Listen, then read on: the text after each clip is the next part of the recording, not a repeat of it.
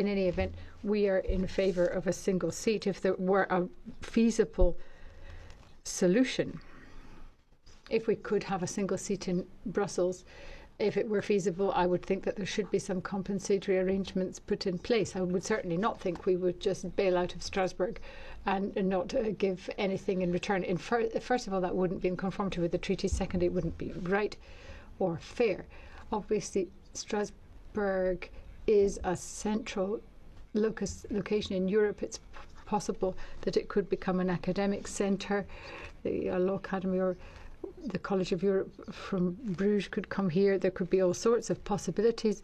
We could also have the Medicines Agency. There are all kinds of possibilities, but we would need to have a structure which would enable the buildings to be used properly, to enable us to work in Brussels, but also to enable good use to be made of all these buildings here. But ultimately, it's also up to the French authorities to see whether they think that there is a deal for Strasbourg that they could accept.